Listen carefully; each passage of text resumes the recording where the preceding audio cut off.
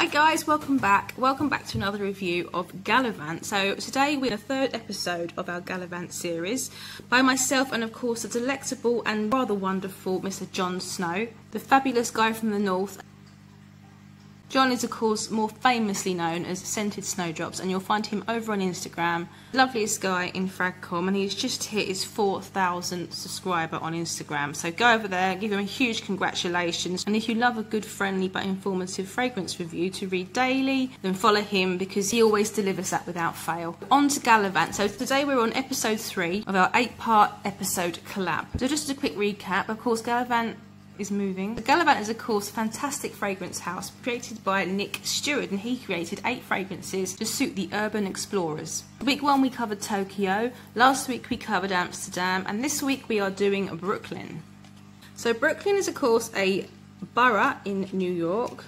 Actually I'm not even going to pretend that I know anything about Brooklyn because I've never been to America, so I know that Jon will deliver in any kind of geological factoids trivia because that's what he loves to do. So I'm going to leave that part of Brooklyn with him. No pressure, Jon.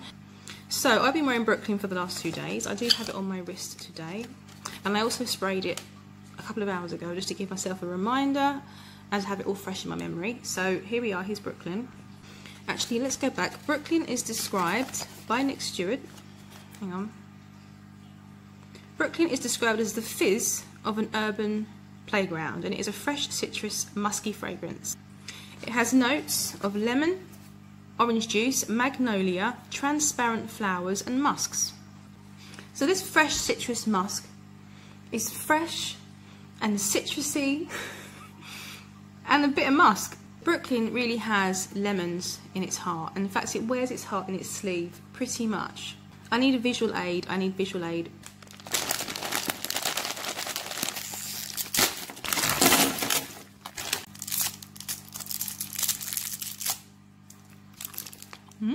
Really does open up like a lemon sherbet, exactly like a lemon sherbet. It is just fizzy, it's effervescent, it's fun, it's playful, it's bright, and it is so fizzy, and it really is all about the lemons.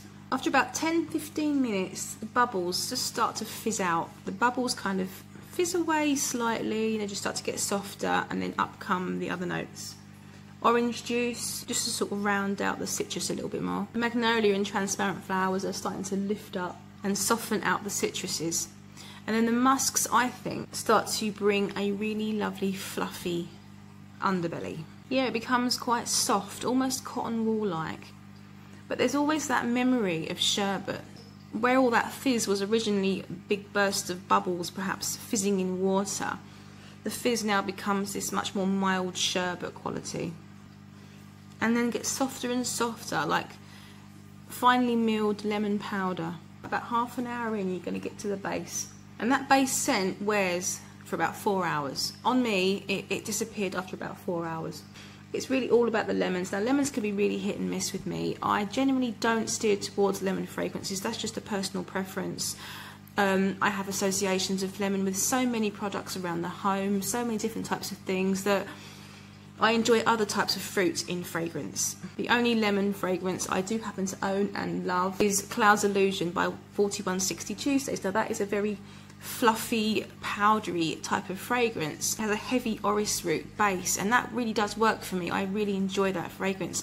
This one dries down to something reminiscent, just a pinch of it, just a hint of that kind of scent. Very easy to wear, it's very easy to like. Unless you hate lemons, I don't see how you can hate this fragrance. It's so easygoing. A happy-go-lucky skip through the streets of Brooklyn on a summer's day. Light of heart and totally carefree. It's clean without being a cleaning product, and that fluffy sherbet end makes it happy and bright and smiley. So yeah, a sweet, charming, fluffy little lemon fragrance. Light sillage, at least on my skin, that's how it performs. But very likeable. So that is Brooklyn. And there I leave you. I will leave you in Jon's very capable hands. He will now continue the next part of the video with his own review. Jon also gets the fun task of choosing our next destination. So I wonder where we'll end up on our next trip.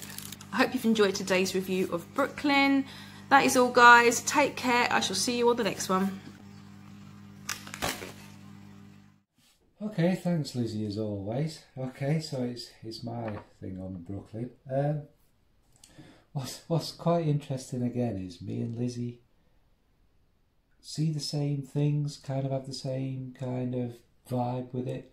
However, we both focus on totally different things. I'll get into that.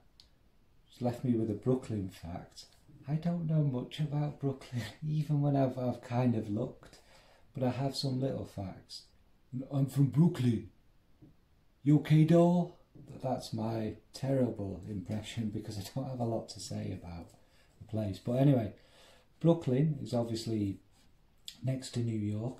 Apparently, technically, it's not a city. It's actually a county because of some ancient thing never been changed. I say ancient, I mean 100 years old or so. It's part of Long Island. It's on Long Island, but it's not actually a borough of Long Island as such. That's quite interesting. The baseball team are called the Cyclones. And of course, it's the home to the wonderful, fantastic, flamboyant perfume god that is Carlos, Brooklyn fragrance lover. Okay, that's pretty much all I know about Brooklyn. So the fragrance.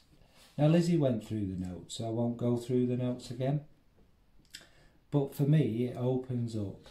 In fact, I'll spray a bit.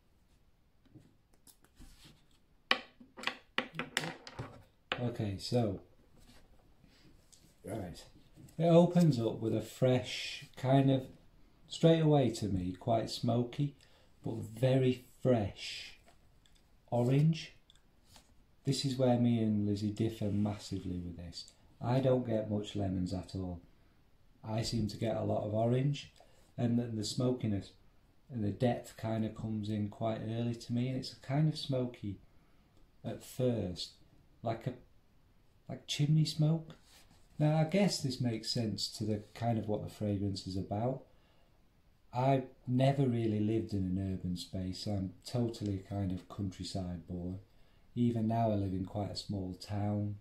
The biggest places I've ever visited are, I've been to London, but just for a weekend, and obviously I've been to Manchester quite a lot, but they're not on the same scale as somewhere like New York and Brooklyn. So I imagine that smoky kind of feel is in the air a lot in these big massive urban sprawls. But anyway, yes, as it kind of develops, it's like a big bag of oranges, like you've just bought them from the supermarket or something, and I get like a hint of a bit of green in it. Now that might be some of the florals. And then as it sort of develops a bit more, it does change quite quickly on me, and then kind of stays the same, if that makes sense. But yeah, that's not a bad thing, no criticism. It reminds me also of a tumble dryer freshener sheet thing I've got, that you chuck in the tumble dryer and it makes your clothes smell all fresh. But I think I've got one that smells of, like, it's called Orange Grove or something, and it smells quite a lot like this. Now, like Lizzie says, there is a bit of a fizz in it, and it literally reminds me of this Dib Dab sherbet thing. I'll put it up somewhere. And which sherbet is like this sour, fizzy, powdered sugar stuff that we get in the UK. I don't know if you get it abroad. And it's got like this weird stick thing, like a candied stick thing that you dip in, and you like suck off the fizz off it. It's very nice, and it's very, like a bag of sweets, isn't it? With that smoke in the air. It's very fresh, and even after maybe an hour or so, as it kind of gets richer on the skin, it has more, how do you describe it? It's not heavy, but again, like the others, got more depth. Maybe the woods sort of give it a bit of a depth, and again I get amber, but not a strong amber. It's just that richness at the bottom of it. There are a lot of notes in it, most of which I didn't get, but that's not to say they're not in there. It's just the blending is obviously really good, like with all of Nick's fragrances. This is an absolute pleasure and delight to wear. It's a lot of fun. It's just one of them fragrances you chuck on, and it's on a hot day, and it's fun. It's quite juvenile, but again, not in a critical way. You know, it's quite skipping through the park, having a laugh, having a good time. I did quite like this fragrance. It wouldn't be top of my list because I'm not, as we all know, I'll be a liar if I said, I don't really go for citruses and the kind of sweet ones. But it is very, very nice. It's just like a fruity, slightly floral, warm fragrance in the end. And that fizziness and that pop, it makes it a lot of fun. So I do like this fragrance, but it's not my favourite so far. So next up, we've got to choose the next fragrance. Okay, here's the remaining ones.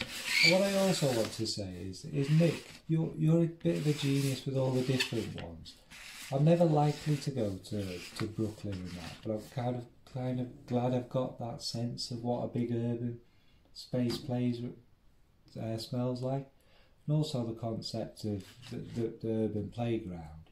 Yeah, it's where little people are having sweets and stuff. Anyway, I'm waffling on.